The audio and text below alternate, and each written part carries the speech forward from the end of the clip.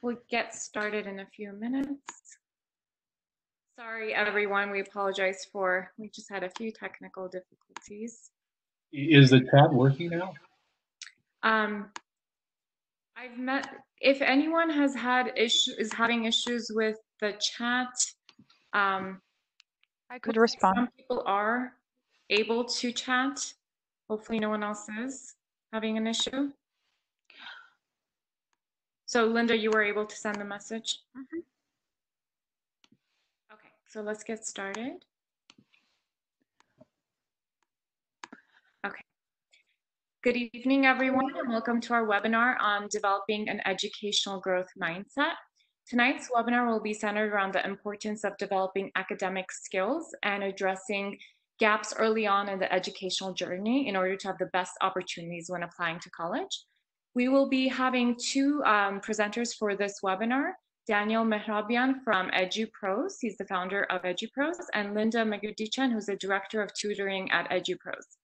EduPros is a college admissions consulting and tutoring company based in Glendale that provides a holistic and personalized approach to college admissions guidance.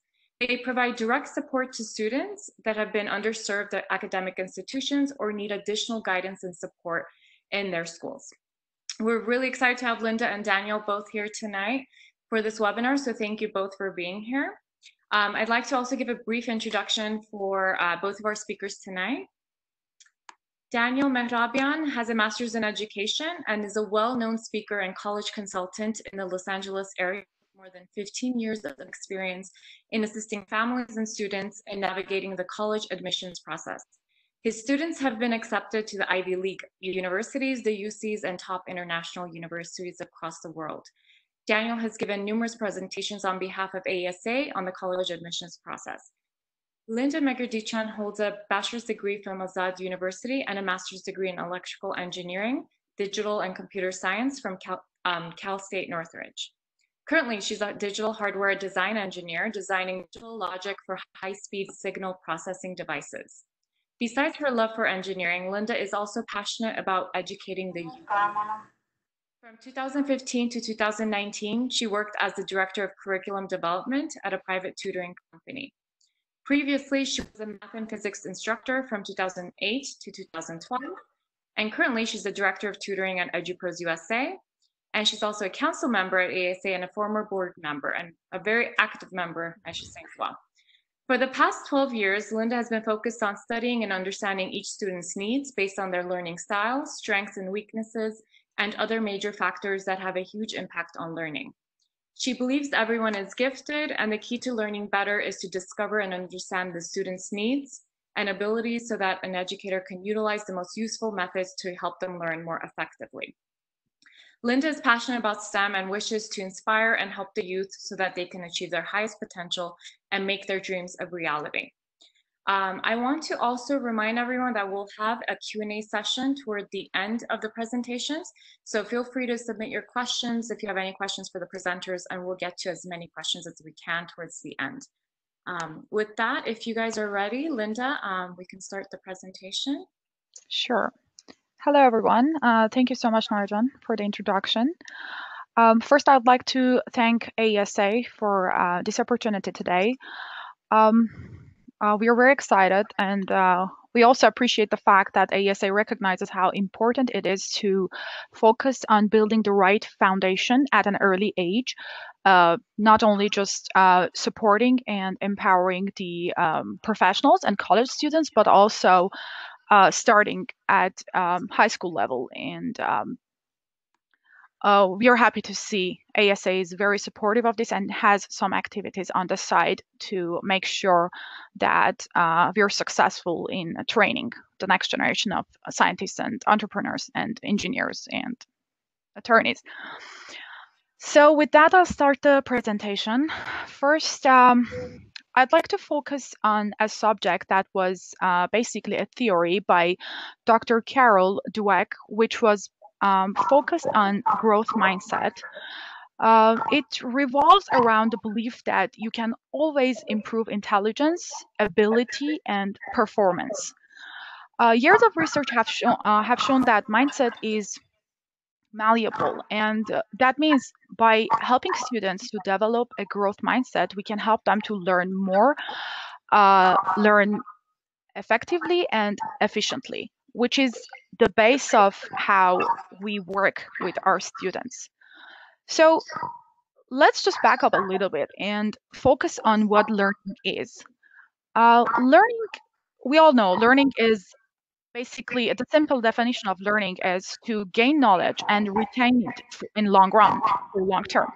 So the way that each I'm hearing an echo of my voice. I'm not sure if you guys are hearing that too, or sorry. Okay. So the way that the learning can be more efficient is by focusing on students' skills and their weaknesses and abilities, and also using their strengths towards making it more, basically making the results better and better. The first subject that I would like to focus here before moving on to the learning process is the reason that we are approached, basically the tutoring department in the company is approached.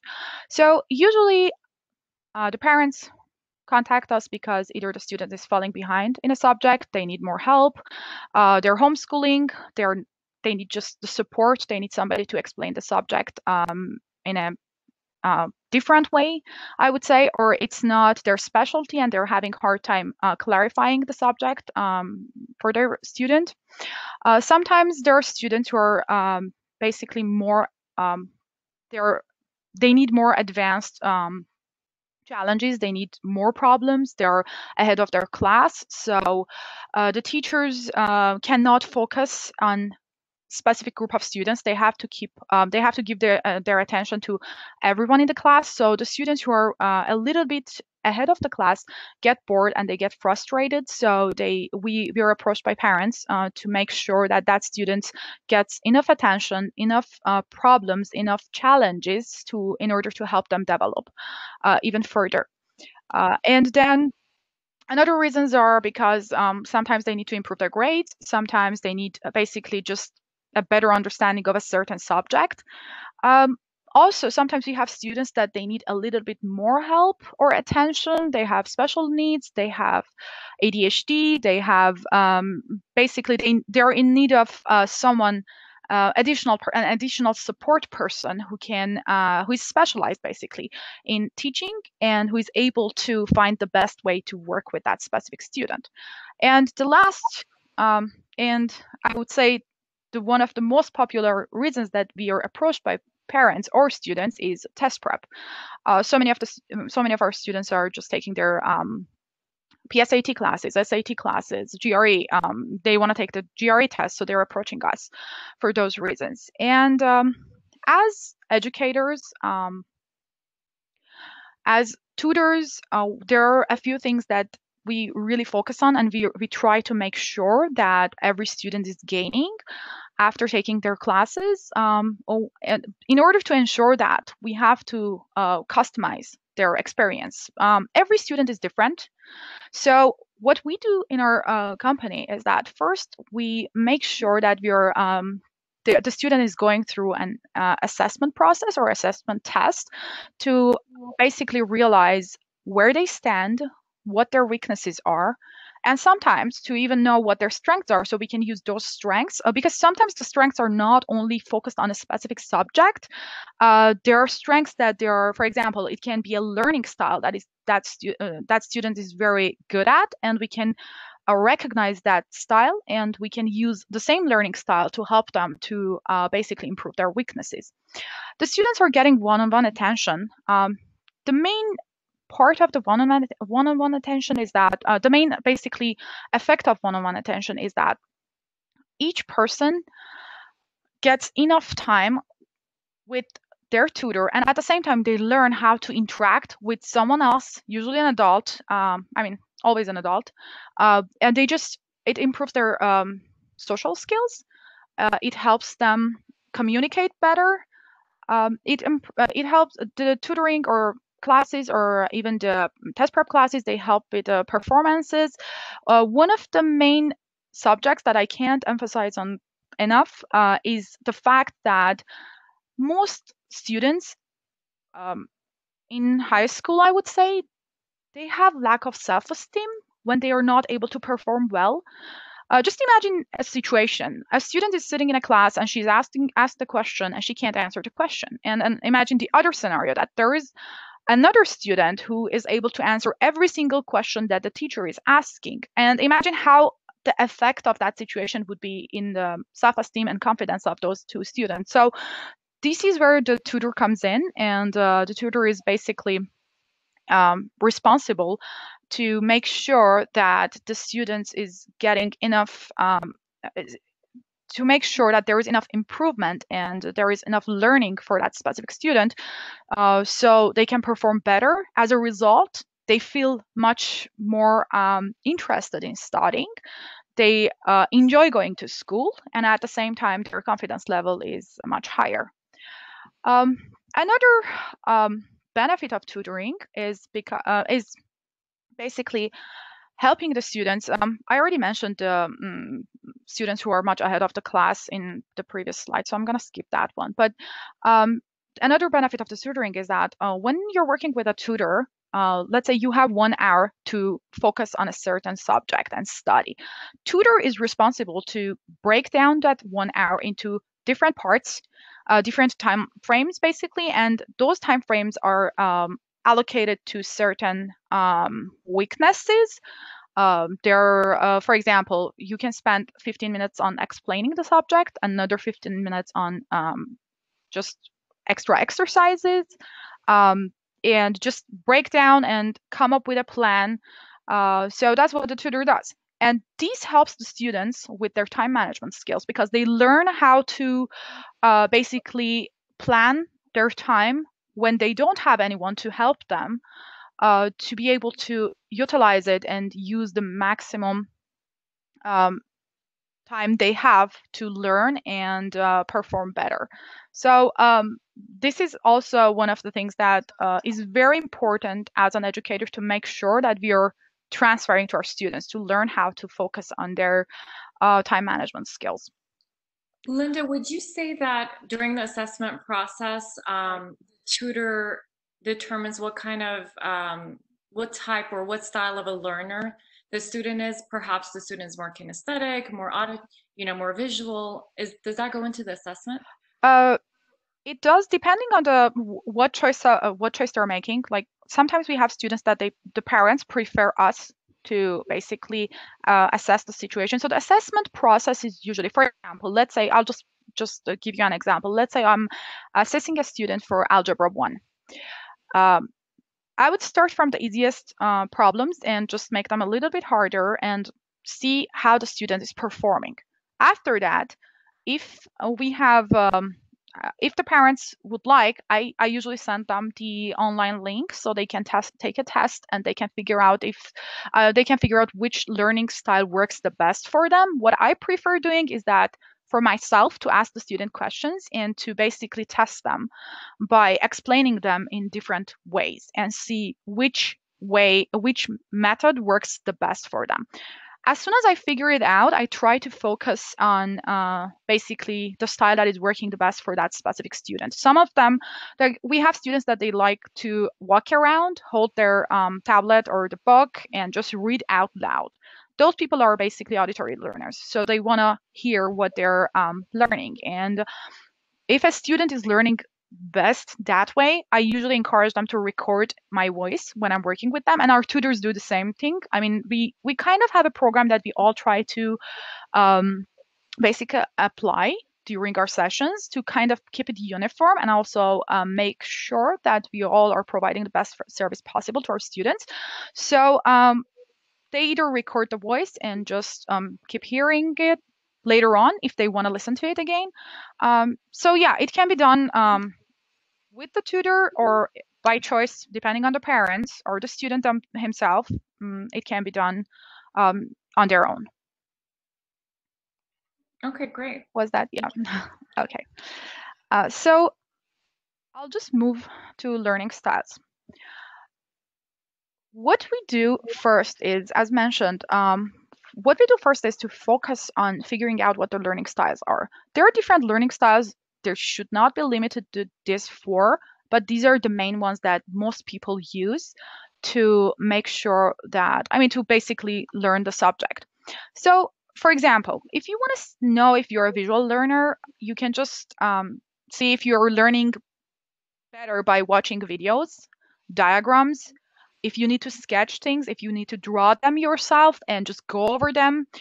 Visual learners, obviously the name already says it, they learn by looking at things, they learn by diagrams, charts, tables. So if you're that type, then you're categorized as a visual learner. If you like to hear things, if you're in the classroom and you learn the best by just sitting in the classroom and listening to your teacher, you can be an auditory learner. If you like listening to podcasts and you're just picking up all those subjects, then you're an auditory learner. If you like to read out loud, not necessarily out loud, read and write and repeat everything that you're reading. I've had students that they have to basically rewrite everything a couple of times to remember.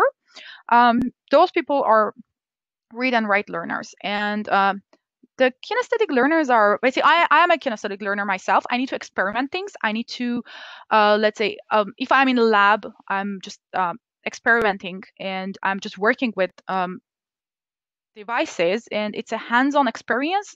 That is the best. That works the best for me. But necessarily kinesthetic learn, I'm not necessarily just a kinesthetic learner.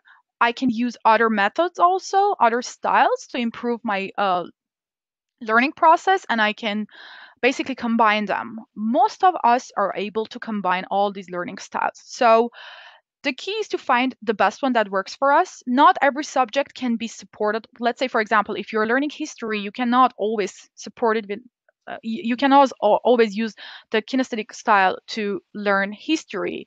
There are methods to kind of incorporate it and make it more active, but basically you have to make sure that you read the subject, you keep remembering it and writing it. So there are different ways to combine all this, and depending on the style, our tutors try to combine everything together. I do have the link for the methods are called work styles. So I do have the link here. If anybody would like to receive the presentation, feel free to contact us and I can send it to you. I included most of the links that I used for the presentation, so you can also take the test and figure out what your learning style is. And the interesting part is about this questionnaire is that it tells you what your main learning style is, and also it groups, it just gives you percentage of the rest of them, so you can know what your top 2, for example, learning styles are. And let me just move to the next one. Okay. So one of the subjects that I really like to focus on is ADHD, because we see this a lot nowadays. And the first thing I want to say is that, yes, there are lots of students who have ADHD. Maybe, the number, this is 2016, I think. Yeah, it's a 2016. Basically, yeah, the information is from 2016, but it's from CDC website. So based on this, we had 6.1 million students. And right now, I think in US, we have about 70 plus million students, and 6.1 of them are suffering from ADHD. There are students who have the symptoms, but they're not diagnosed as ADHD patients. And I really want to emphasize on this, that if someone has ADHD, you're not alone. Don't panic. There are lots of you guys. I do have some of the symptoms, even though I'm not diagnosed as ADHD patient, but I do have some of them. So many of us do. And it's just a problem with focus. And the good news is that the brain is trainable, so we can minimize the effects of it slowly by practicing and by working on basically training the brain. So how to focus?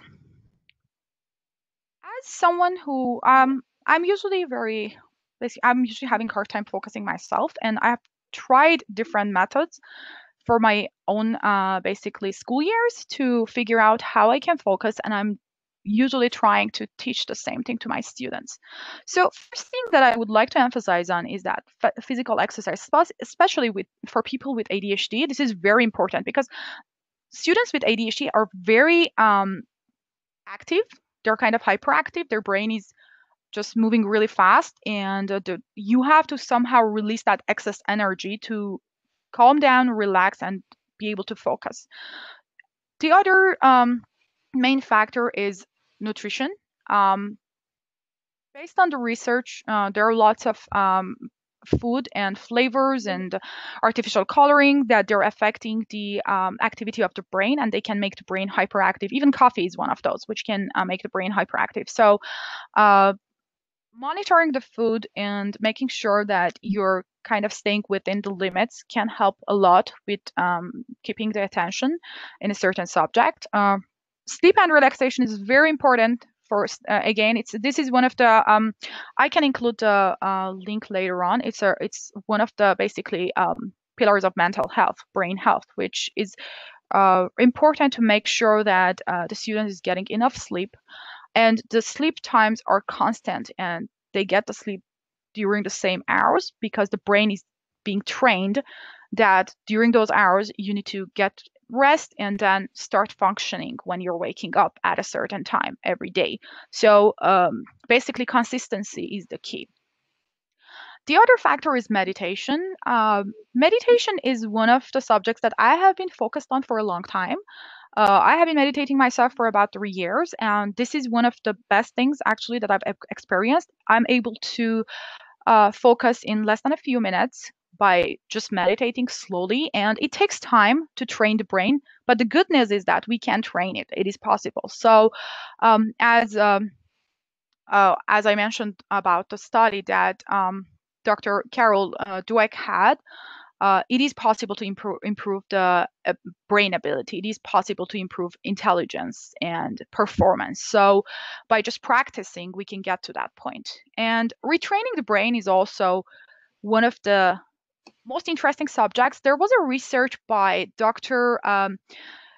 Eugene Arnold, if I remember the name correctly. Yes, Dr. Eugene Arnold from Ohio State University. I think the research was done in 2014. Based on his research, the brain can be trained to focus on certain areas.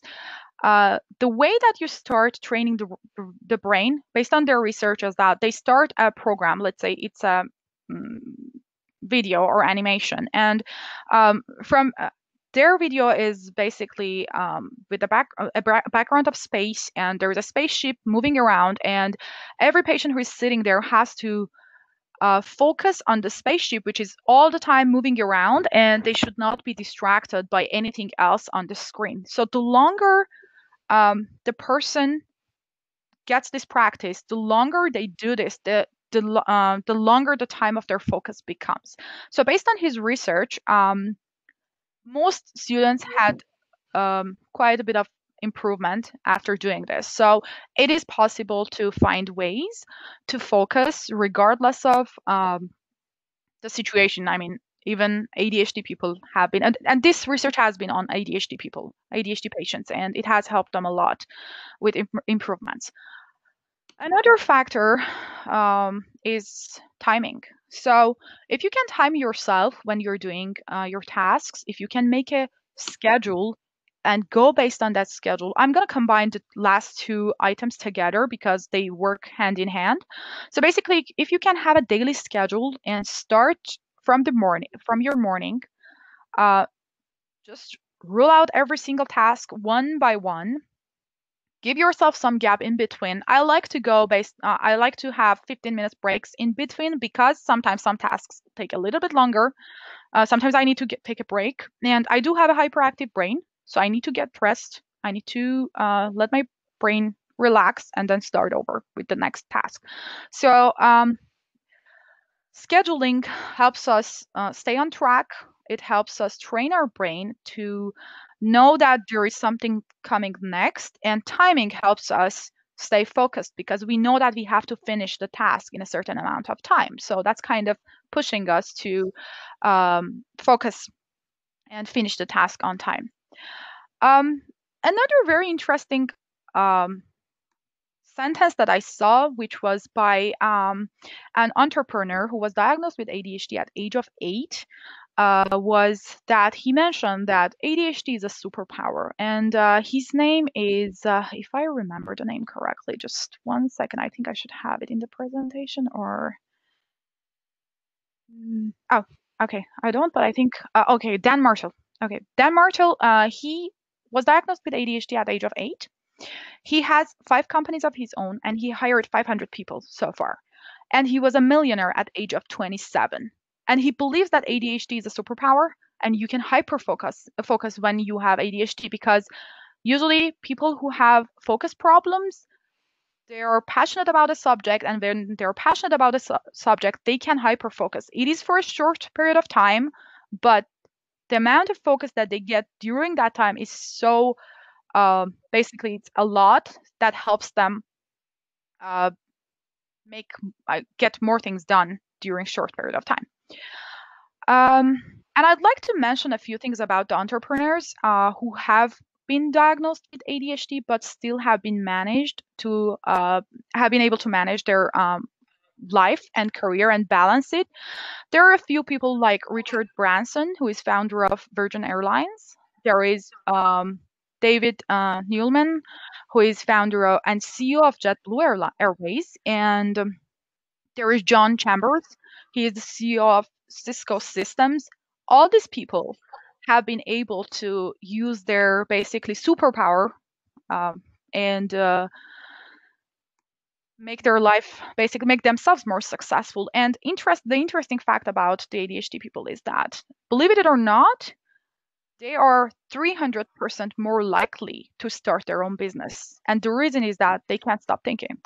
They can't stop thinking. They're very innovative, and that's giving them more opportunity, basically more challenges, I would say, because for as long as the brain is working and it's racing, they keep thinking about new things that they can do, and they keep trying to basically achieve their goals, because they can't rest for as long as they don't do it. So Linda, would you be able to maybe also kind of goes into how about retention of facts, maybe possible, what are some strategies some students that you found to be best for students that have a difficult time retaining certain facts and memorization and things like that?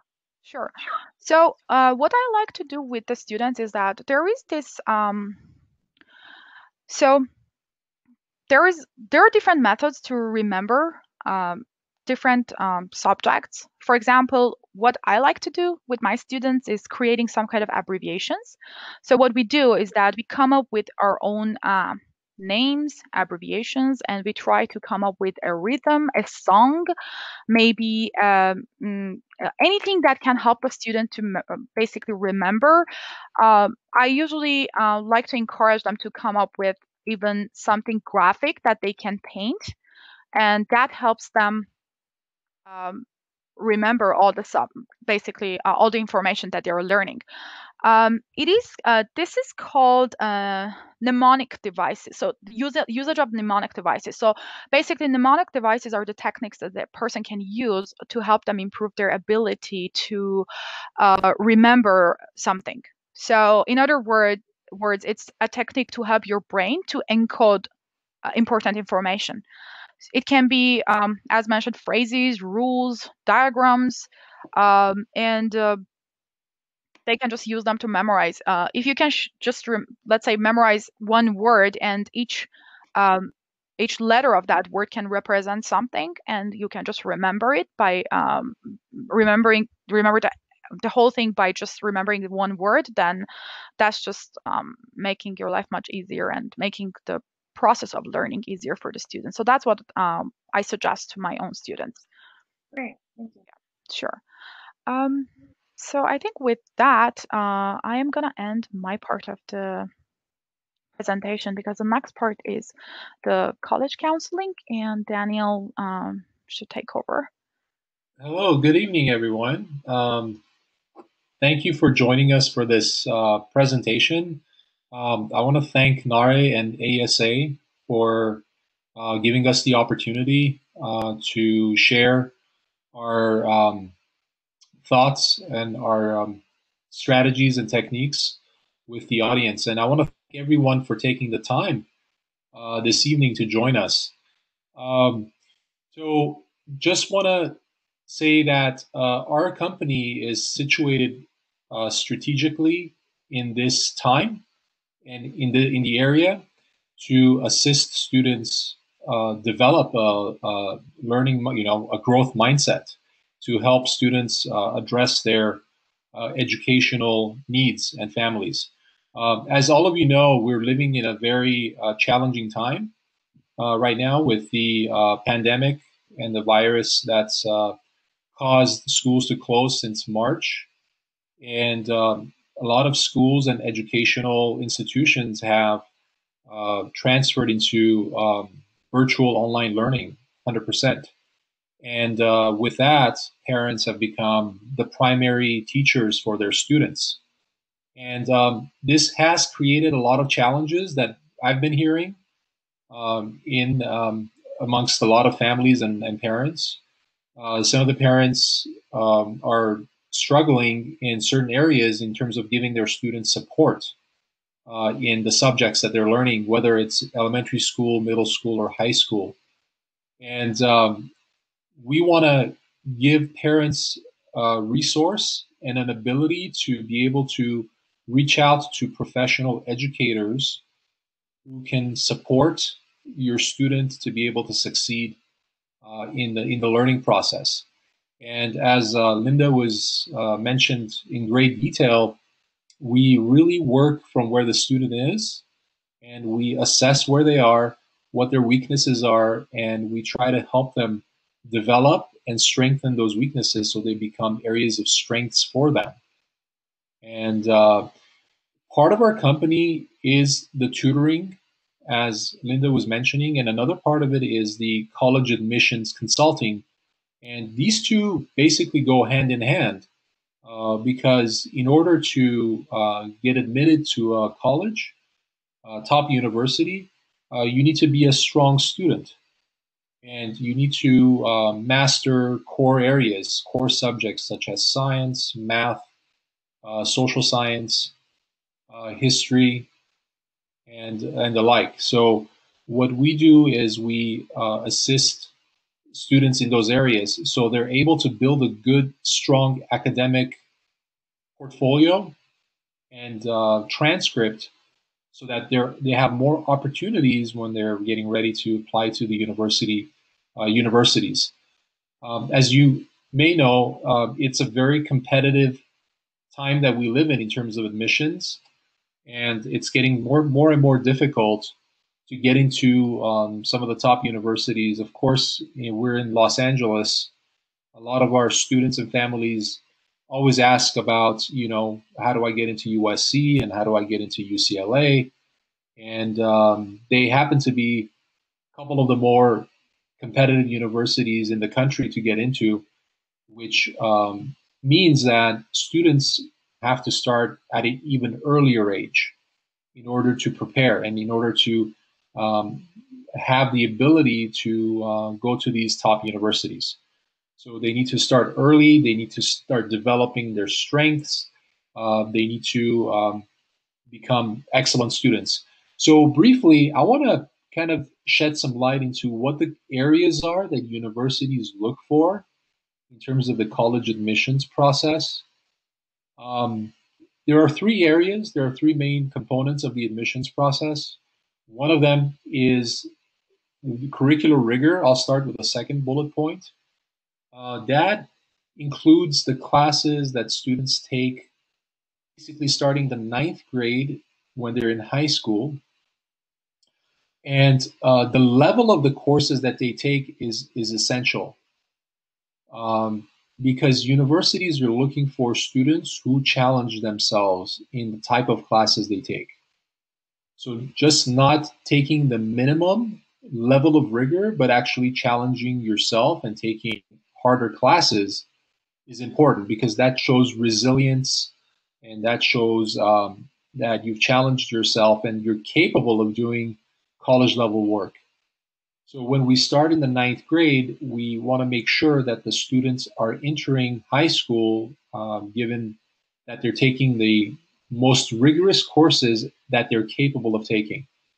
And in our community, when I review a lot of, when I work with parents and I talk to families and I review their transcripts and their middle school records, I notice that unfortunately, a lot of our students are enrolled or not enrolled in the classes that they need to be enrolled in, which has very dramatic repercussions as they're moving through high school, because by being in a math class that is lower or beneath the level that you're capable of handling, could throw you off the rest of the time off in high school.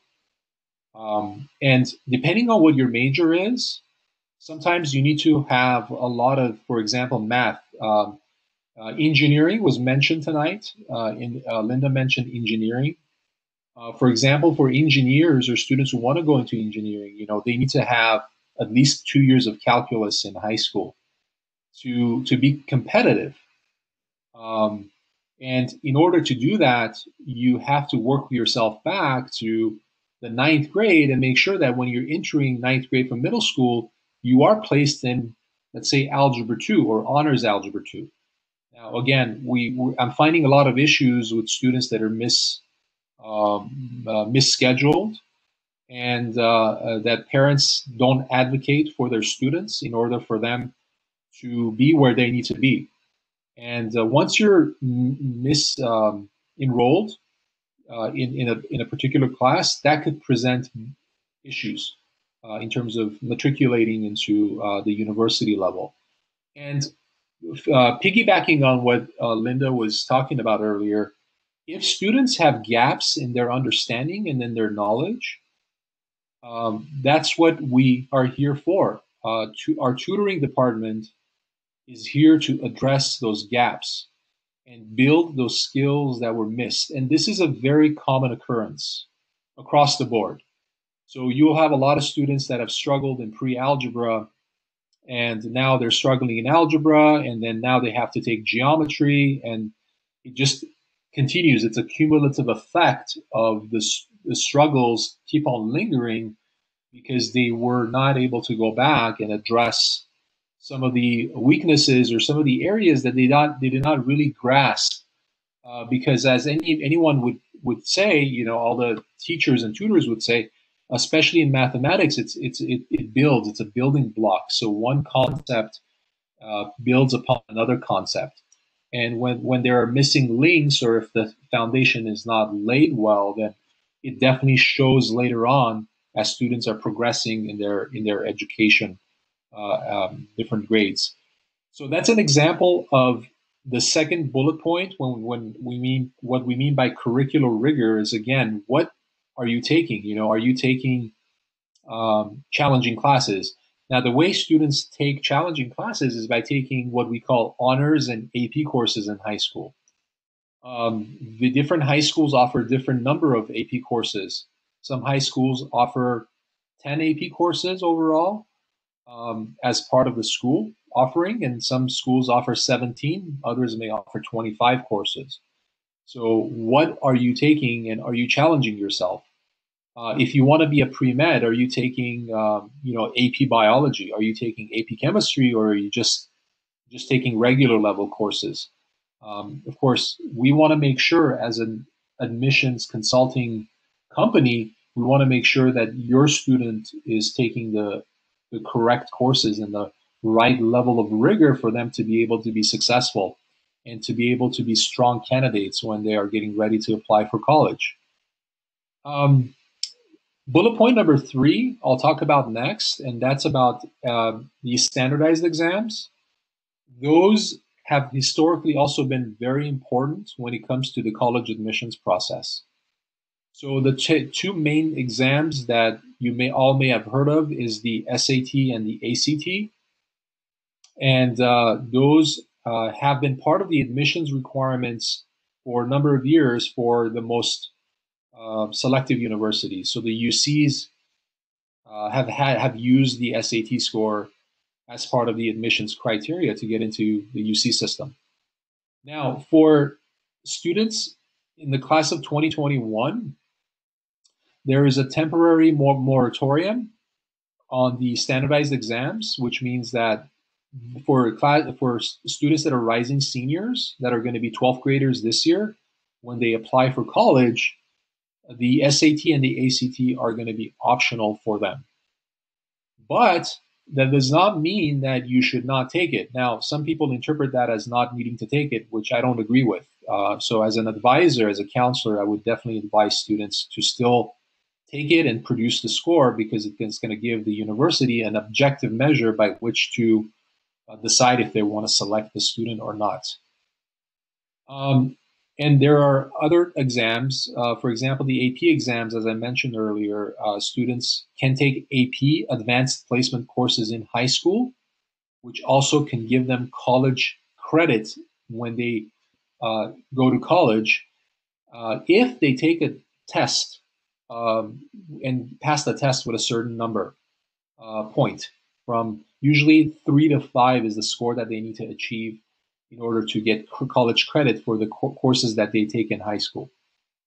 And then, of course, we have the subject area tests, which students can take. And the purpose of the subject tests is to highlight areas of strengths that students want to show. So you can take a subject test in math and science if you're applying for STEM-related majors in college in order to highlight your strengths in the STEM area. So there are various exams and various tests that you can take and to be competitive candidates in the admissions process. And finally, I want to speak about the third bullet point, which is extracurricular activities. Extracurricular activities are also very important because they show if a student has built up their passion in an area that they're interested in. So I'm going to give you an example of an extracurricular activity. For example, if a student wants to go to medical school or wants to be pre-med at a university, what have they done in high school in order to build, demonstrate to the universities that they really truly have a passion to go to medical school? So we advise them to do an internship at a hospital and to spend time maybe at a clinic to develop their their strengths in the area of medicine. And then engineers can do that in an engineering environment. Lawyers can do that in a law firm, and so on and so forth. And then, of course, music and sports and those passions are also very important. If a student has played music for a number of years, who has done a sport for a number of years, who has volunteered in the community, those are also extremely important. So even... Daniel, would you be able, sorry to cut you off, would you be able to also elaborate on, there's a lot of students where they have various activities, they're also juggling their academics.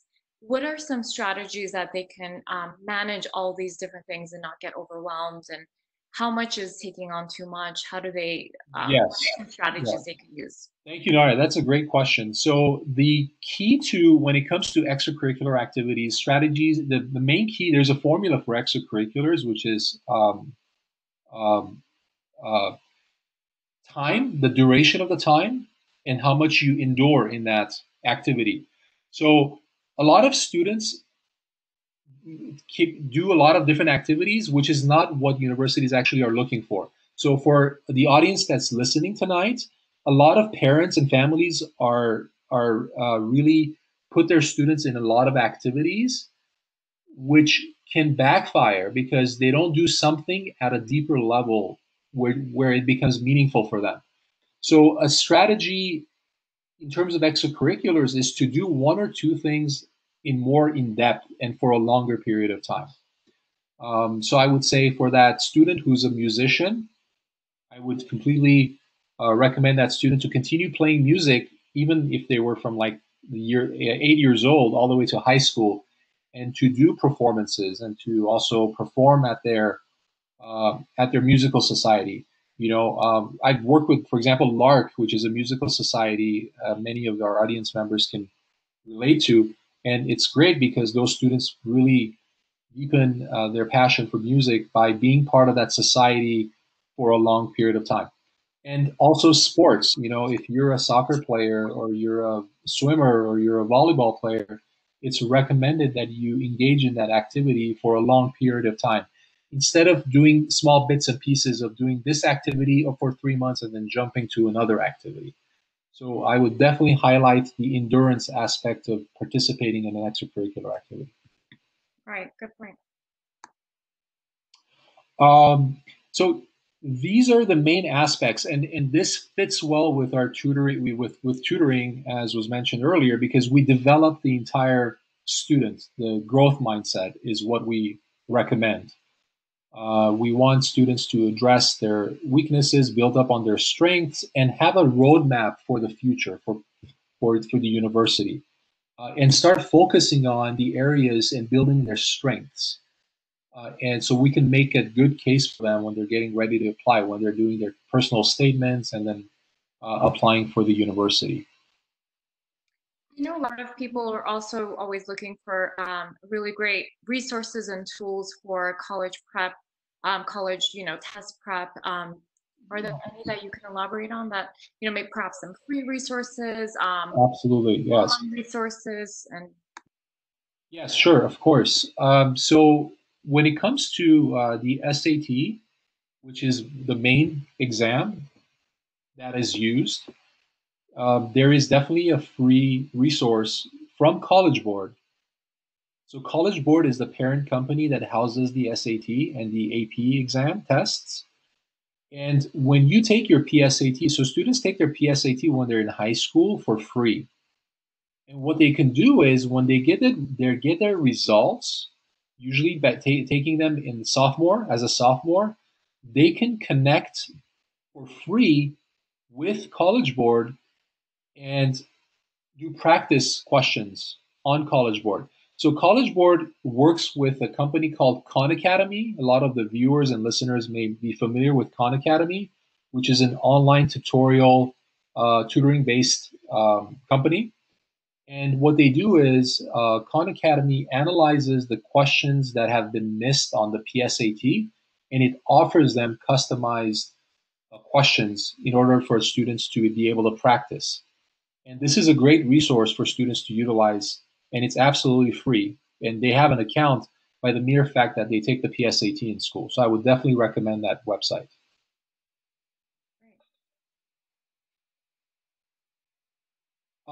I think we're open to answering any questions that audience members could have on.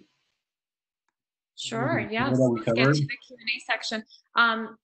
Just a reminder, if anyone has any questions, please submit them into the chat box, into the question box, and we'll get to your questions. Are there any note-taking methods that either Linda, you or Daniel, I know Linda, I've seen your notes, you're a really good note taker. Daniel, I haven't seen your notes, but I'm sure you have some suggestions of your own. Do either one of you want to elaborate on some techniques? I think I can take this question. Yeah. So, as far as note-taking goes, I usually suggest students to, I mentioned it during presentation too, to record the voice. Basically, ask your teacher first, because if they don't allow you, you're not supposed to do it. So try recording it. What I used to do was I would record it, I would listen to it and rewrite the notes again based on what I would hear. So I would take the notes in the classroom, I would rewrite them after hearing basically the details, because you learn every single time that you listen to it, you learn more and you notice more details. So that's what I would do. I would use as much color as needed to make sure that I have something graphic to remember, especially if you have basically you can remember diagrams and pictures well. That helps you a lot. Feel free to highlight as much as you can. That's what I would suggest. Highlighters help me a lot with my notes, and I like to categorize them. So after listening to the audio, I would categorize everything, group them, create flashcards. They help me a lot. I would review the flashcards every night for, let's say, before. I suggest students to not to study the night before exam and try to review everything at least a few weeks before preparing for the test. I mean, you have to study for your class every session, but for the final exam, usually students start studying more. So if you're doing that, you should have flashcards to help you review everything quickly. Make sure to write down the examples. Even though if you have a book and the example is there, make sure to write them down yourself and solve them yourself and add them to your notes, because usually there are some key points in the examples and you're supposed to learn by solving them. So you can pick them up one by one and rewrite your notes after the class. That's especially if you're a reading, writing style learner, that will help you a lot. And share the notes. So ask your friends for their notes, check them out, and make sure you have all the information you need for your class. And yeah, that sums it up. If I can add to that, I think another helpful strategy is to study in groups. Right. I think studying, they say you don't know something unless you know how to teach it. I really believe in that idiom, in that truth. I think studying in small groups and having students teach the material to one another is also very, very important and can be very helpful. And I concur with every other point that Linda mentioned in terms of taking notes, in terms of color coding, in terms of categorizing, and it taps into all of the learning styles that were mentioned before. So if you get a lot of those learning style strategies into a learning experience, I think the brain retains that more and it's ingrained more in the brain. So listening, writing, visualizing, and doing are all critical. I completely concur with that. That's a great strategy. Sometimes testing out different strategies for the student works really well, because sometimes you don't know until you try it out, and perhaps the student in a social setting retains more information perhaps. So that's a great tip. We do have some other questions as well. Someone is asking, AP and honors, taking AP or honors classes in high school or taking college classes, which one is better for college entrance?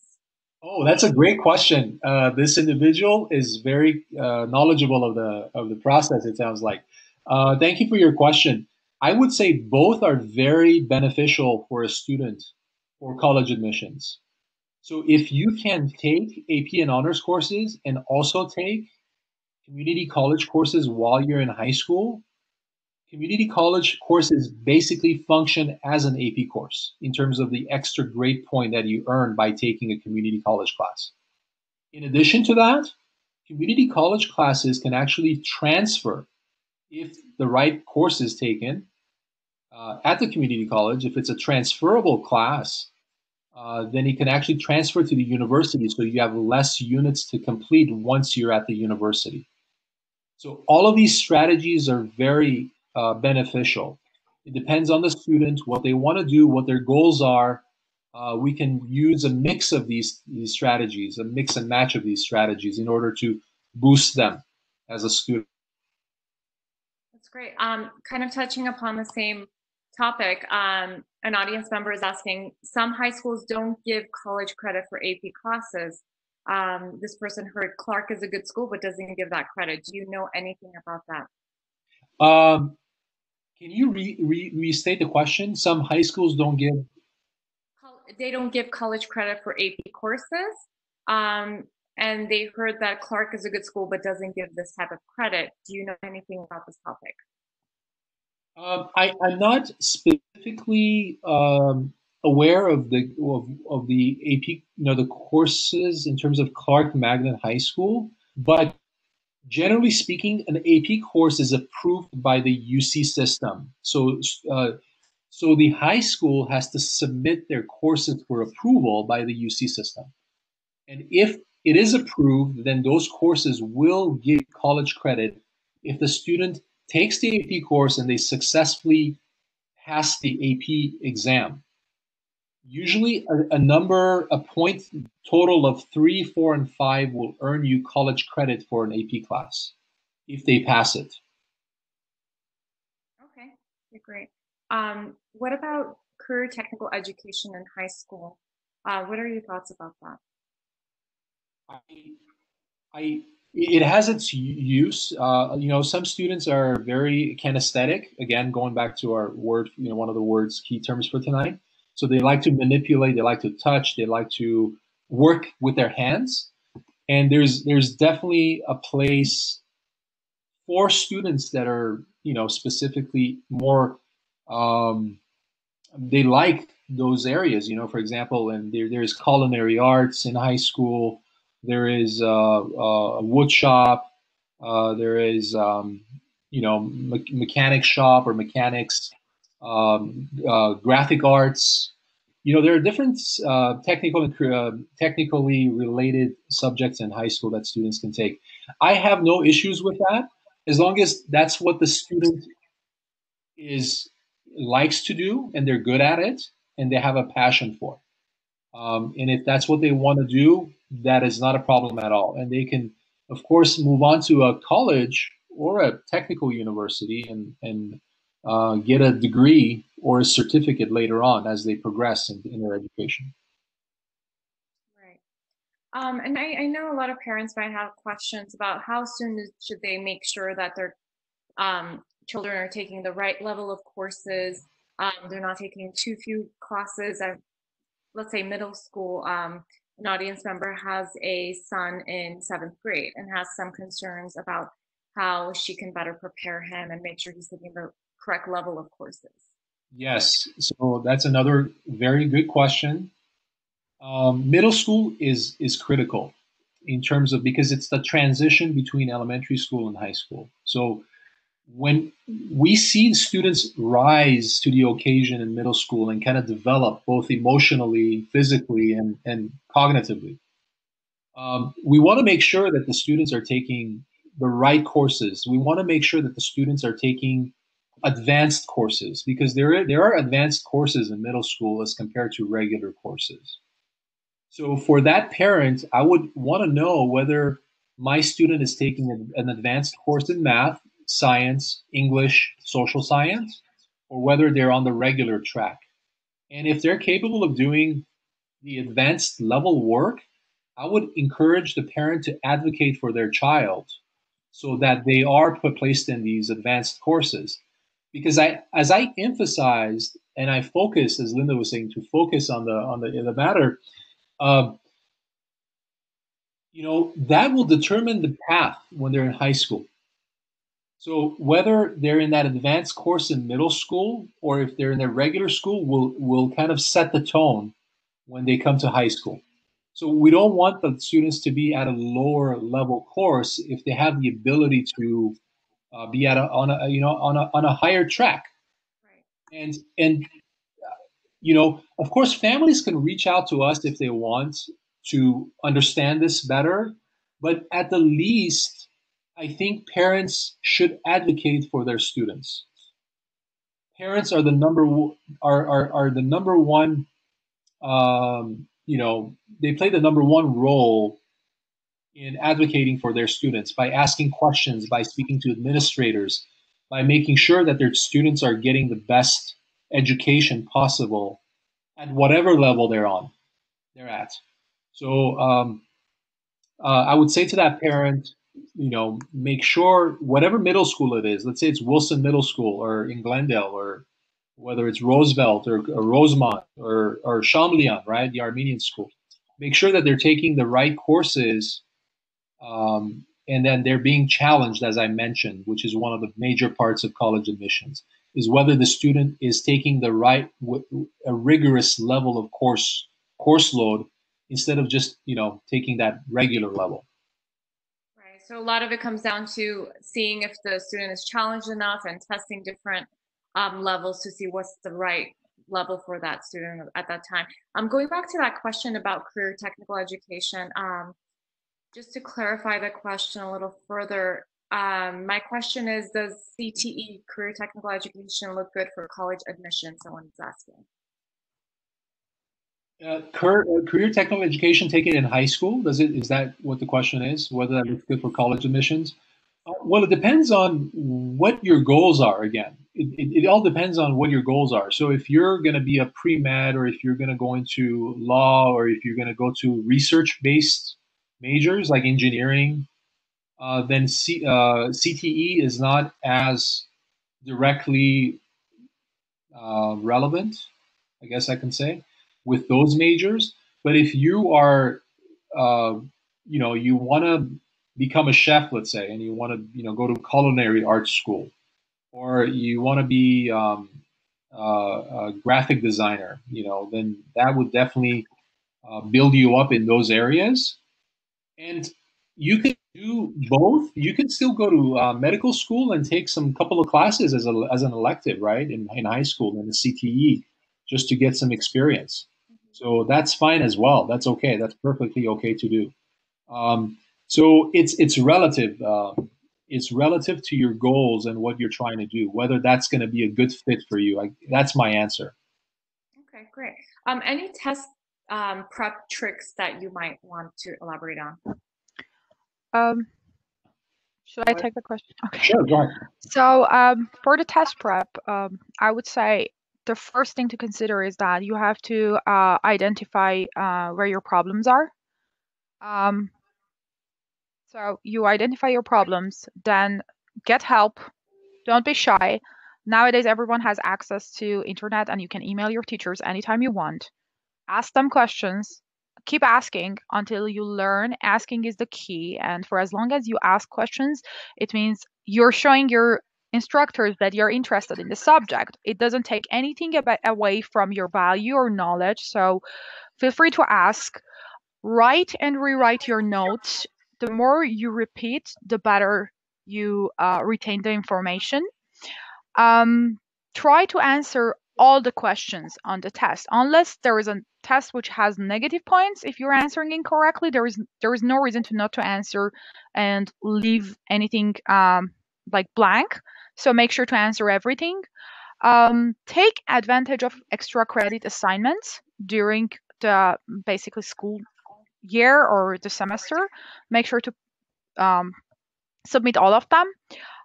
Know what the test format is. Knowing the test format helps you with time management and helps you prepare better. And also try to make sure that you take sample tests as much as you can before taking the main test, especially for the test prep courses. For example, if you are taking SAT, it's better if you take, let's say, 10 sample courses before your main course. That helps you with time management, helps you with focus, helps you know what is next, helps you learn the type of the questions you're going to see. And the more you solve, the easier it becomes. So you can solve the easier problems faster, and you're going to have more time for the problems that are more challenging. So you can put more time on those and answer them correctly. I hope I answered the question. Yeah, that was great. Thanks, Linda. Some Sure. great tips here. And what about, I know there's this hot topic of, it's always a hot topic, procrastination.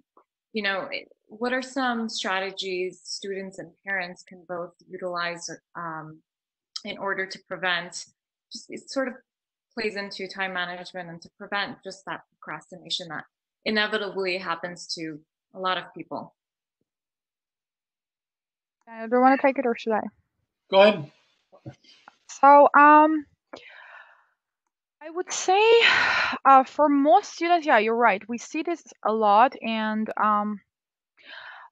unfortunately, so many of the students have a problem with planning and scheduling. And I would say the more you have, basically, if you have a planner, daily planner, or if you have a calendar of events, and you can just basically focus on everything that you have to do on daily basis, and make sure that you promise yourself, basically yourself for your own good, that you're not gonna skip anything, and you're gonna focus and finish everything, because finishing tasks is very important. It's not just about time management, but also making sure that you finish things and you don't leave them off halfway done. So basically, it's all about planning, commitment, and making sure that you're able to finish the tasks, but also give yourself some margin for like time to ensure that you have the enough time. if you're short, you can just give yourself 15 minutes, 20 minutes extra time, so you can just use that time to finish a task earlier, and you can take a break later on. Take care of yourself and take your breaks, because me time is very important. Resting is very important. If you don't do that, you're not able to follow any kind of schedule, because your brain gets too tired to process more data. And I just want to add that viewing your goals, constantly being reminded of where you're trying to go, what you're trying to achieve, and what you're trying to accomplish, Right, is an antidote to procrastination, in the sense that you have goals you need to fulfill. I think, sometimes students, they get into like a slumber because they don't know where they're going or what they want to do in their life, and no one is there to remind them. They just are in a kind of a daze, and they're just going through the routine, and there's no meaning to what they're doing. So when you're working with experts, educators, tutors, and admissions counselors, our goal is to always motivate students in terms of letting them know where the journey leads to. And in order for you to get there, you have to have good grades. Not only that, you have to have good test scores. And then the third thing was, you need to be very active in the community and do extracurricular activities. And then based on that, you kind of start, setting your daily, monthly goals, and then weekly goals, and your daily goals. right. But we need reminders, especially young students. They need adults to hold them accountable for their learning objectives. So I just want to emphasize that point. I think it's very important. I like to add one more thing to this. I always tell my students to use vision boards. And what they do is that we create something, we go back, and they can do it on their own. They go back and they check their short-term goals and long-term goals, and based on that, they plan ahead for everything. And I think planning on weekly basis works. I mean, you need to have your daily tasks to-do list basically, but you need to have some goals to make sure. For example, if you're to take take the SAT test this week and you have to finish it, you have to take it this week, and you have to make sure that you do it by the end of the week, and prize yourself at the end. Because if you're achieving something, you deserve a prize. You deserve to feel good about yourself because you're doing something positive. And try new things. Try to incorporate something new in your life that keeps you excited, so you don't get tired of the same routine all the time. That's also another thing to make sure that your brain starts fresh and you always have that motivation and you don't get tired. Okay, great. Any advice for what college recruiters look for in athletes? How can this parent prepare for their high school student who is an athlete? What sport? Any sport, or what specific sport are they an athlete in?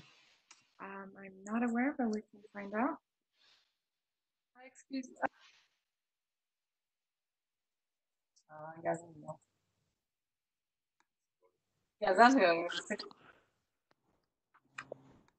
Do we have perhaps some general advice into Sure. Athletes, depending on what their sport is, they have opportunities to play sports at a higher at the university level. They have to, depending on how competitive they are, and if they're at a level where they're being recruited by universities. And then athletes have another qualifying board, which is the NCAA, that sets certain requirements for them to accomplish in terms of their GPA and in terms of the courses that they take in high school. So the general remarks would be to make sure that they're NCAA eligible, and that they're being competitive and they're being recruited. And some athletes also play club sports while they're in high school. So depending on, that's why I asked about the sport. For example, They soccer also Wait, has. Sorry for interrupting you. I just saw that they answered baseball. That was their answer to the question. They said baseball. Baseball. Yeah. So does the student, do they play in a league, or are they on the school baseball team?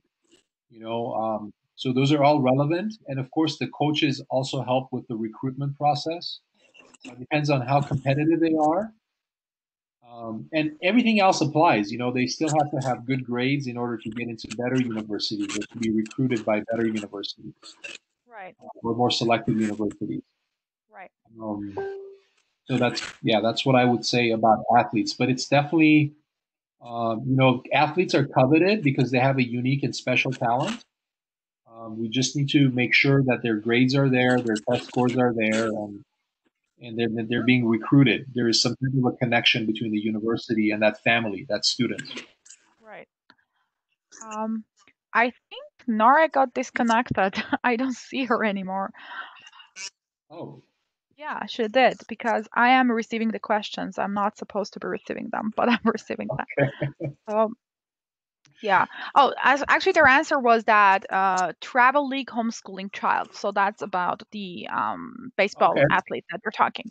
Yeah. Oh, travel league. So if that particular athlete is in travel league, that means they're very serious about their sport, and that's definitely a plus. And I'm assuming they're probably like a varsity baseball player at their school. So yeah, I'm not sure. I'm sure they're a very competitive player, and I would want to look at that student to see what our options are in terms of college. I see one more question for us. I'm going to answer this one, but Nara is not here, so I don't know if she's having difficulty rejoining the event or not. So for a kinesthetic learner, what are some suggestions to make the learning process easier? For a kinesthetic learner, usually it's suggested to have something which is hands-on, more active. Interestingly, I find listening to music, chewing gum, taking short breaks after short time of studying very helpful.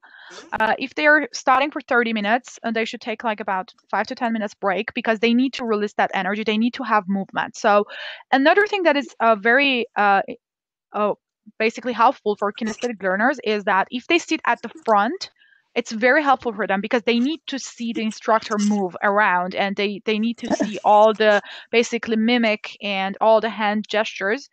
It helps them focus. So and it helps them basically absorb all the information faster. So that's a few of my suggestions for kinesthetic learners. And I think I'm not sure why Nara is not able to join, but it's okay. So I'll just talk on behalf of it. Yeah, sorry. Go ahead. I was going to talk on behalf of AESA. I'm an AESA member, so I'm going to talk on behalf of AESA at this part. If you have anything to add, Daniel, please go ahead, and any suggestion, advice? Meantime, I was just going to let the families, the audience know, if they need more resources, they can get in touch with us.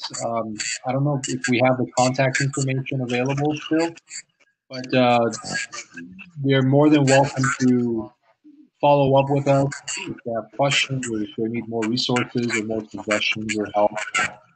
Sure. They can definitely reach out to us. And if they want, maybe they can leave their email with us, and we can email them the presentation. Sure. And if there are families who need free resources, also feel free to reach out to us. Both Daniel and I volunteer a lot in community, so we are more than happy to help as much as we can, because the goal is to make sure we are empowering our youth, and we are make sure that we have a successful next generation. And thank you, Daniel. I'm gonna thank you on behalf of ASA, because right now I'm not representing EduPros. So thank you so much, everyone, for being here tonight. And if you're interested in joining ASA, you can find us. You can just look up our website, asa.org, and we have different committees working in different areas. They're very active. We do have also robotics and science olympiad for younger generation, for our high school students and middle school students. They can also participate. And yeah, with that, I'm going to end today's session. session, today's event. Thank you for joining and have a great night. Can you hear me? Hello? Yes. Hello, can you hear me? Ahora me quitan, Uh-huh.